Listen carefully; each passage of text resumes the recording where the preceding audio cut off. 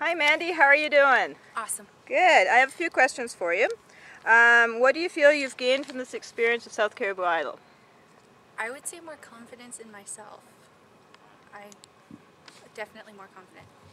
And since this is your second time around, do you feel you've gained a lot more experience? And what do you feel that you feel better about the second time around? The first time around I was so shy. I just never sang in front of people before. So you feel your stage experience has been a lot more calm? It's not so bad. At least I can goof off up there a little bit, you know.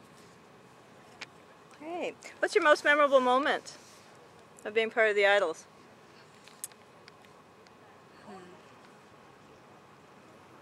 That's a tough one. Actually, that's really tough. There's a lot.